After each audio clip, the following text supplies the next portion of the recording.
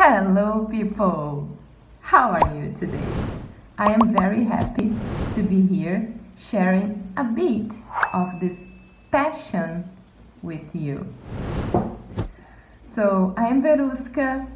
I am an English teacher. I love learning new things. I love meeting new people.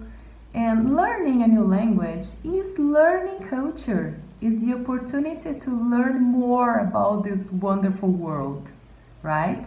And there is nothing more related to culture than tea and its millennial journey around the world. So, first of all, what is culture? The word culture comes from Latin and it means cultivation.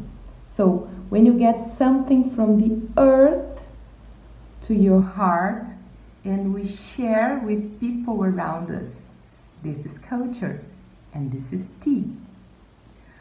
Well, to start talking about this world, let's just clarify the difference between tea and infusion because we are mostly used to consume infusions, especially here in Brazil, right?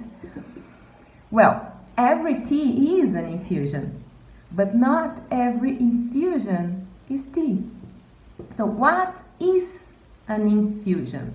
When you soak any kind of herbs, flowers, seeds, roots, for example, like ginger, chamomile, hibiscus, mint, when we soak any kind of these herbs into hot water, what we have is actually an infusion, right?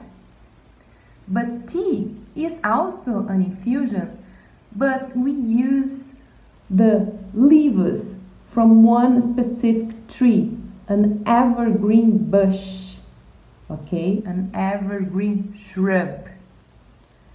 And from this tree, this tea tree, yes, there is a tea tree, from this tea, we have 5 different kinds of tea.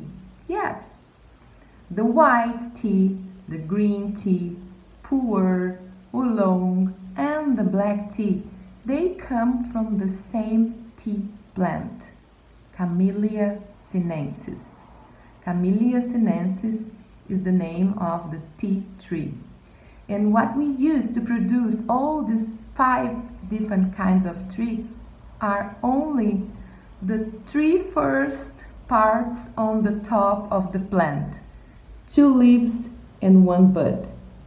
You will have some pictures here in the feed and you have the opportunity to see plantation and the tea tree and these leaves and the bud, right? We are going to talk a little bit more about tea history and Camellia sinensis and all the 5 different kinds of tea and the best way to prepare them during this week.